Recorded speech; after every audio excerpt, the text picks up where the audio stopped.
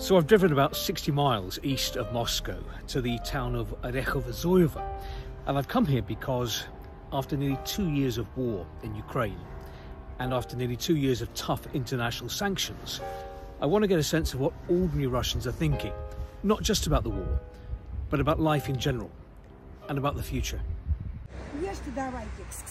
Можно вас спросить, какие у вас надежды, связанные с Новым годом? Не знаю. Никаких. А какие могут быть надежды? Чиновники как сидели на своих местах, так и сидят. Ну а что больше всего вас беспокоит в жизни, в вашей жизни здесь? То, что нас обманывает наше правительство, вот что меня беспокоит. Что гребут. Вот как вот этого мужика вот такой лопатой деньги. А народ бедствует, существует на копейки. Какие у вас лично надежды связаны с Новым Ой, годом? молодой человек, Нет? не буду отвечать. Почему? Нет надежды, что ли? Нету надежды. Почему? Ну, достойную бы пенсию, вот тогда была бы надежда на что-то. У меня пенсия 17 тысяч, лишь бы не было войны. Как-нибудь. А разве ее нет? Но она есть, но закончилась, чтобы закончилась. Вот что. А что надо делать для того, чтобы закончилось? Ой, великие умы вверху сидят, а я никто.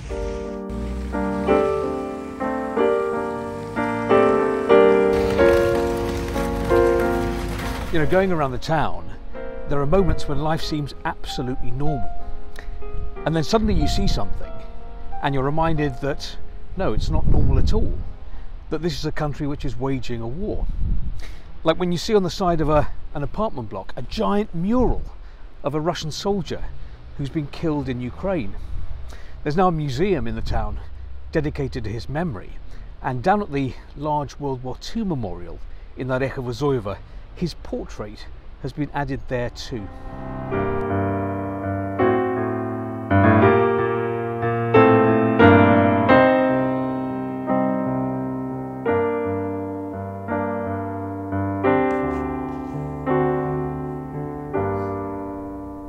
Самое главное, чтобы война быстрее закончилась, потому что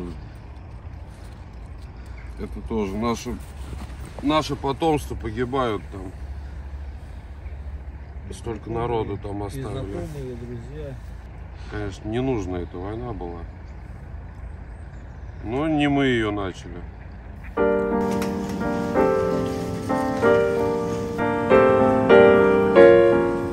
So here I am in a supermarket in Orekhovo, and as you can see, even after 2 years of sanctions, there's still plenty on the shelves.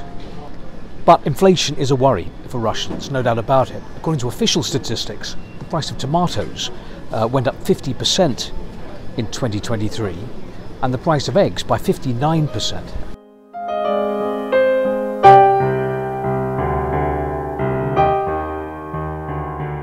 I get the feeling that Russia is entering 2024 with two very contrasting worlds side by side. There's the world of normality right next to the world of conflict. Here in the park you can write a letter and post it to the Russian Santa Claus, Grandfather Frost, and right next to it send a letter to a Russian soldier. Or you can enjoy yourself skating, but skate past a poster recruiting for the Russian military.